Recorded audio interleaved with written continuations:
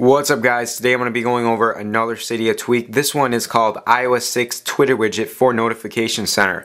Of course you're going to be on iOS 5, and if you want the iOS 6 Twitter widget in your notification center, this is essentially what it looks like. So if you go ahead and click on it, you're going to be able to actually tweet out whatever you want, as long as you have your Twitter account login details right inside the settings panel. So let's first off tweet. I'll tweet 1, 2, 3, and I'll send it out. And of course it makes a little tweet sound.